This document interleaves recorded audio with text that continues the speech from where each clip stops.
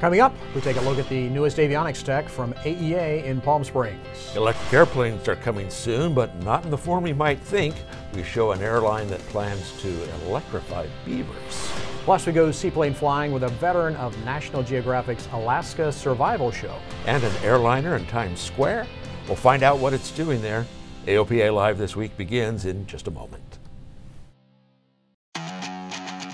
Thank you for being here to support Angel Flight West and the 5th Annual Endeavor Awards.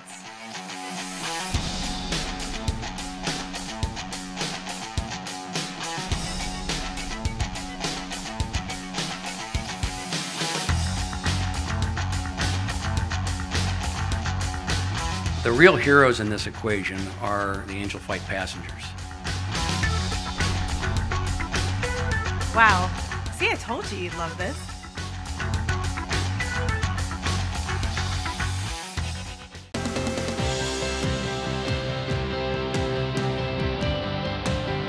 This is AOPA Live This Week with Tom Haynes and Melissa Rudinger. Well, there are new options for your panel, and many of them are really quite cool. The Aircraft Electronics Association convention is happening this week in Palm Springs. Garmin has a host of new offers. This is the G3X 375, which is a dedicated GPS navigator and built-in ADS-B in-out transponder all in one. The box is touchscreen or knob controlled. The GPS 175 strips it down to just GPS navigation.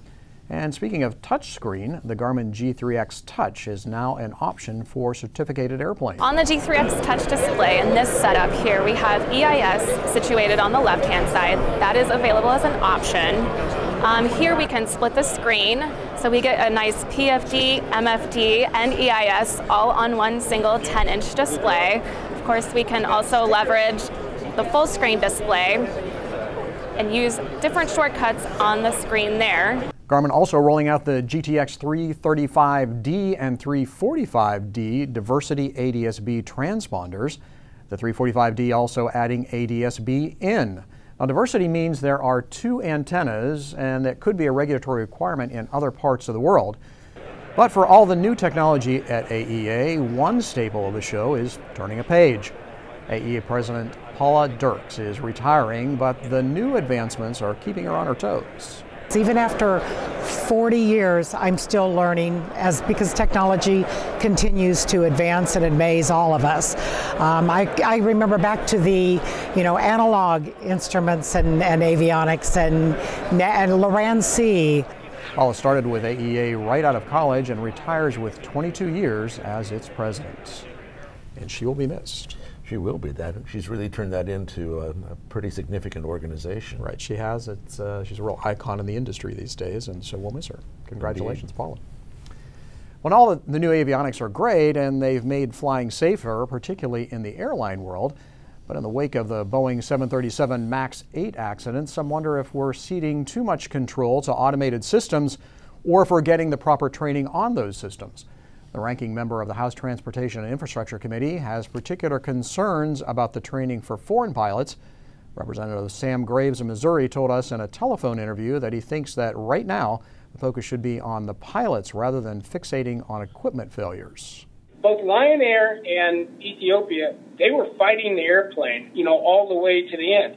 Why didn't they disengage? Why didn't they hit the stabilizer trim cutouts? Why didn't they just disengage the system and fly the plane? Bottom line is, in every single one of us, at least in the United States that learns to fly, if you have an equipment failure, I don't care if you're flying a Seneca or a 737 MAX, you disengage the system and you fly the plane. Some of these countries are trying to get pilots in the pipeline so fast that they're teaching them how to fly computers. They're not teaching them how to fly an aircraft. You can read much more in the news and videos section of our website, and you can hear the interview with Representative Graves in the latest edition of our Hangar Talk podcast. And Congress is already wading into the issue of the Boeing 737 MAX. This week, the FAA was called before the Senate Commerce Committee to explain its aircraft certification process, including Organization Designation Authorization, or ODA. Now, that's where FAA delegates some certification actions to the manufacturer or other private organizations.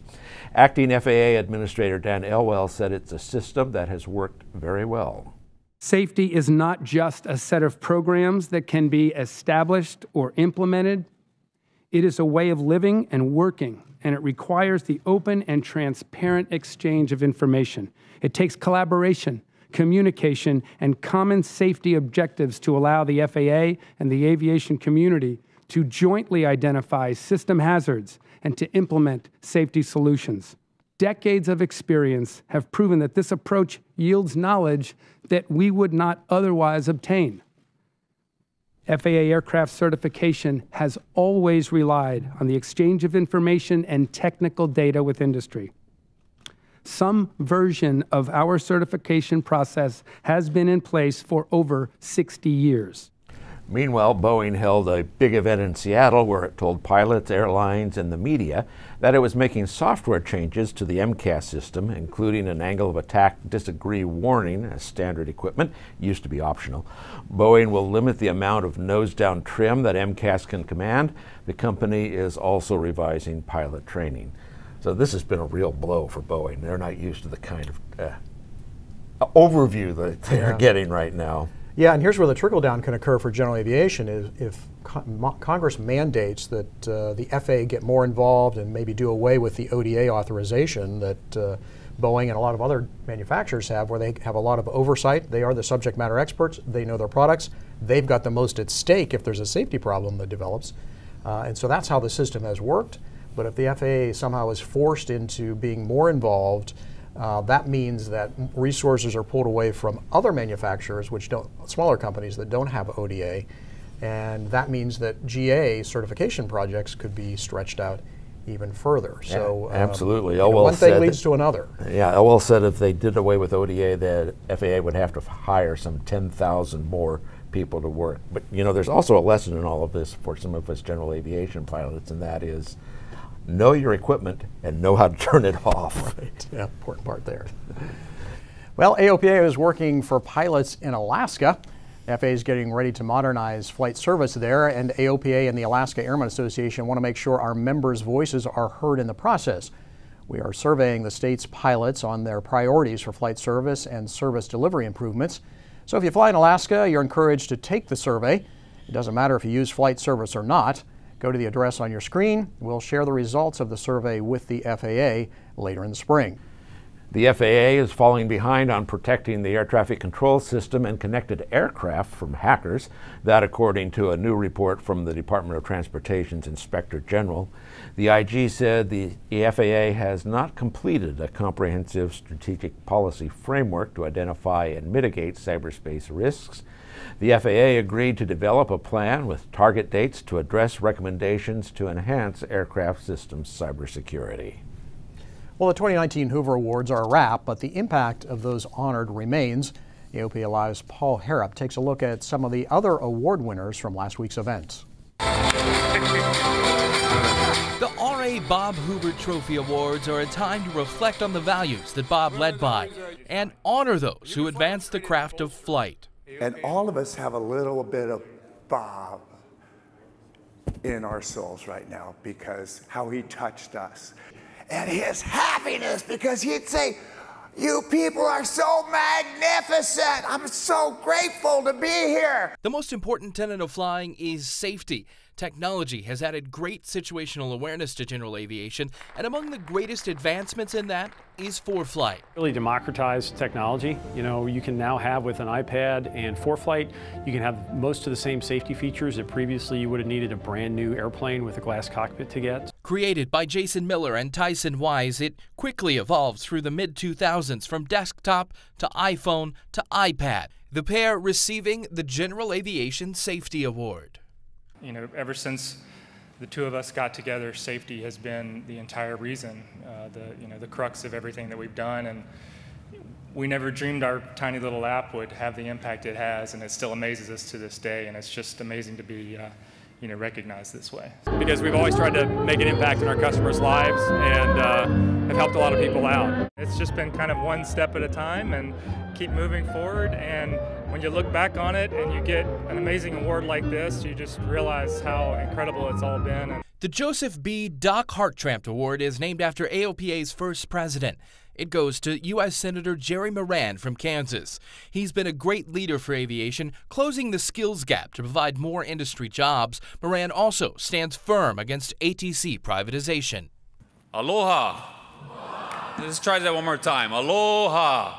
Aloha. You know, it's an honor for me to be here tonight. Hawaii State Senator Kai Kahele is a great ambassador for aviation.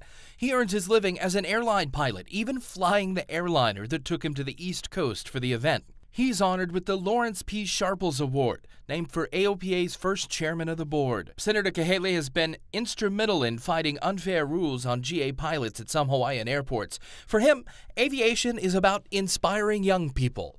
All over America and all over Hawaii to, you know, have that love of flying and want to dream about being a pilot and to take their careers, you know, all over the world. And the ForeFlight co-founders say those careers can happen. You just have to keep pressing on. There's some young guy or gal that's smarter than me poring over code right now, dreaming of creating something. What is the advice to them? Oh, just be persistent. We've got a rule of thumb that takes 3 years to get something off the ground, so keep going. And the path might be easier for all the people who blazed a trail, honored at the Hoover Awards. At Reagan National Airport, Paul Harrop, AOPA Live. You can find the full award show posted right now on our website. Just search Hoover Awards. Well, there's an airliner in the middle of Times Square. Well, at least part of one. A TWA Constellation fuselage hung out with Elmo and the Naked Cowboy last weekend. Now, you'd have known it was a Connie instantly had it still had the distinctive tri-tail. This video is courtesy of EarthCam. This old girl will have a new life as a retro cocktail lounge for the new TWA Hotel at JFK Airport. The hotel opens in May, and I think a Manhattan might be the appropriate thing to order when you first go into that lounge. Could be, or maybe a Sully. A Sully? A gray goose and a splash of water. Indeed. Too soon? Too soon. Coming up after the break, take a look at what could be the world's first electric airline. And looking forward to sun and fun in Florida, and going seaplane flying with a veteran of National Geographic's Life Below Zero. There are many important things to consider before purchasing an aircraft. Let the experts at Aerospace Reports help guide you through the process. We combine expert knowledge with our long-standing commitment to personalized customer service to perfect your transaction. Learn more at aerospacereports.com. Welcome back. A first flight for a new aircraft. The Sikorsky-Boeing Defiant took to the air for the first time last Thursday. It uses coaxial main rotors and a pusher prop to get a cruise speed that's 2 times faster than a conventional helicopter. They call it X2 technology.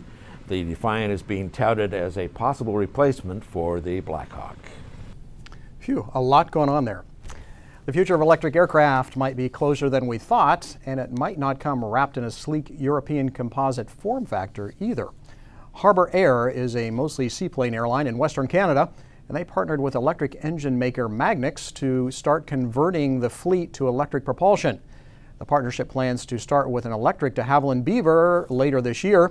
Electric Beavers can fly 30 minutes with a 30-minute reserve, enough for those short harbor sightseeing flights.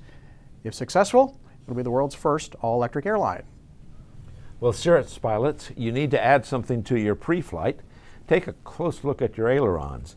The FAA has just issued an aviation maintenance alert for Cirrus SR-20 and SR-22s that after an accident last May in Texas. The pilot lost roll control of the aircraft immediately after takeoff. Turns out the attach bolt on an aileron actuation arm had fallen off. The FAA is now recommending that pilots check for the safety wire on the attach bolt during pre-flight inspection. Cirrus is also updating its recommended pre-flight walk-around. And an important note for those of you flying with an Aspen EFD 1000 or 500 flight display. The company has issued a software update to fix an airworthiness directive issued last month. Some installations could reset in flight if they got bad data from an ADS-B receiver. Aspen dealers can now install the new software to fix that problem. The AOPA Foundation Legacy Society is growing. Now, the society is for members who include a gift to the AOPA Foundation in their estate plans. And we honor those members by adding their names to the recognition wall in Legacy Court here at AOPA headquarters. Now, we just added a number of names to the wall. It's a way to recognize those who support the future of general aviation. I think giving back to general aviation that most of us have really enjoyed in our lives, it's an important opportunity for us to protect this freedom to fly and help future generations access aviation that we did. Let's help them, because we sure had a lot of fun during our time. The AOPA Foundation funds the You Can Fly program, AOPA's initiative to grow the pilot community. Find out more about how you can help at aopa.org/legacy. Thinking about learning to fly? One of the things you need before you solo is a medical certificate, and we have a brand new webinar to tell you everything you need to know if you're going for a medical certificate for the first time. We designed this presentation to be solely targeted towards the idea of, so you need to get a medical certificate. So we wanted to bring you what we think you should know based on our experience as far as what's involved in applying for the medical certificate, what's involved with the actual exam, and then at the end we'll talk about now what. Really the most important thing that we, in our world in medical certification, that I think a lot of CFIs are somewhat deficient in, is they don't really push the need for getting the medical certificate done early on in flight training. Soon enough. You can find that webinar on our YouTube channel. Just search for AOPA Live. It's the semi-official kickoff to the flying season. Sun and Fun starts on Tuesday.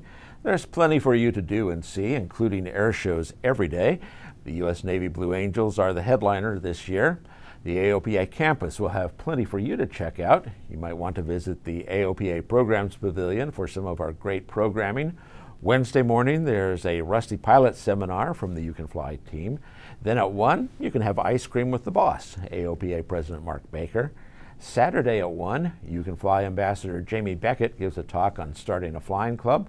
There's a lot going on. AOPA social media marketer Kevin Cortes says you can get the inside scoop by following us on Instagram. Yeah, it's a little more behind the scenes stuff, so a little more raw. So a little more in-depth stuff than what you see on AOPA Live, I think. Like, taking a look at how it's done and seeing everybody who's there, meeting up with people, seeing another side of things. We are Fly with AOPA on Instagram. We'll also have a new episode of Flyby powered by AOPA from Sun and Fun. And you can see it 2 days early on Instagram TV. And finally this week, we leave you with a story of a pilot you may have seen before if you watch National Geographic. AOPA pilot editor-at-large Dave Hirschman ran into Eric Soliton from the show Life Below Zero at Adventure Seaplanes near Winter Haven, Florida.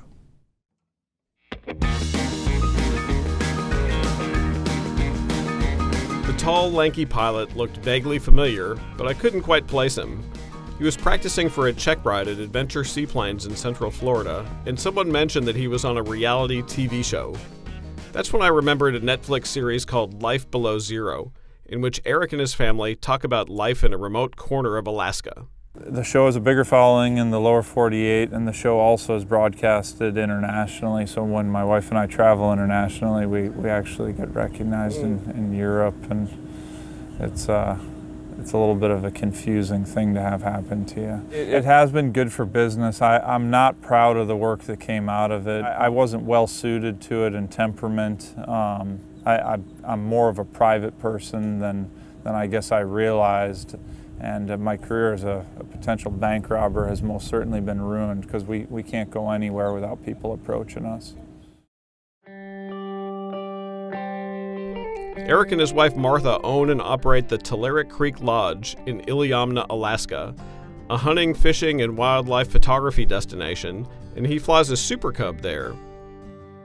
My background's in wildlife biology, that's my education, and I'm fascinated by animals, and I love to observe animals from the air, and it really gives you a real concept of the spatial orientation of the land and the different terrain and habitats and just what those animals do seasonally, how they move about.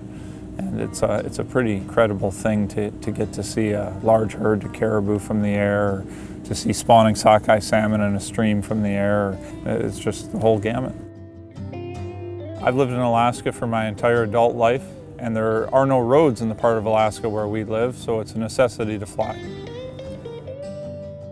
It's a place of rugged and violent beauty. Some of these fellows who I've been fortunate enough to work with and fly with in Alaska, they're operating routinely, off 300-foot Tundra tires with a heavily loaded airplane. And you know, if you're going to do what those guys do for a living, you better have your act together. I am only interested in Super Cubs. There's many different working airplanes in Alaska, Beavers, 185s, 180s. Well, I'm not that smart. So you know, those other airplanes, they go kind of fast, and I need to be going slow enough that I can think quick enough to do what needs to be done. I took Eric flying an AOPA President Mark Baker's Super Cub to show him what to expect when he puts his own airplane on floats. I met these big-time guys, and they kind of, I don't know why, I must have tricked them, but they offered to let me fly an airplane that was worth more than my life. The airplane is disgustingly cherry. Yeah, I wasn't really sure what to make of that. It looks pretty different than my Super Cub at home. I wasn't really sure what to expect, but I've really enjoyed it, and I had to resist sending a text message back home saying something to the effect of that I never wanted to fly on wheels again.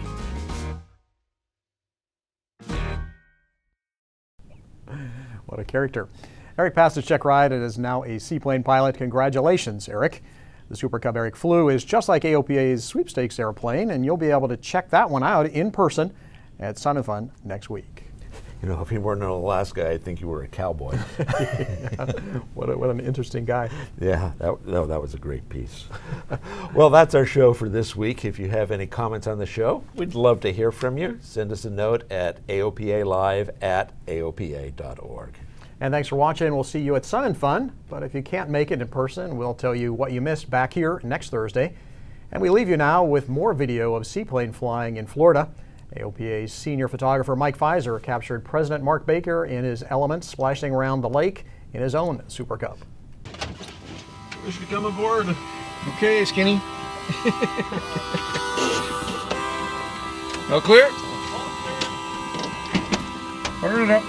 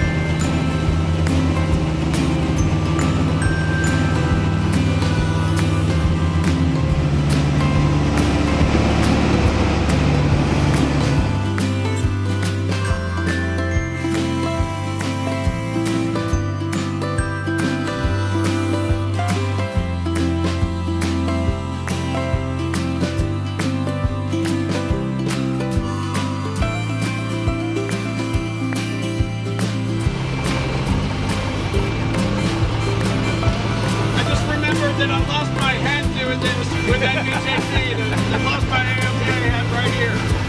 That'll do it.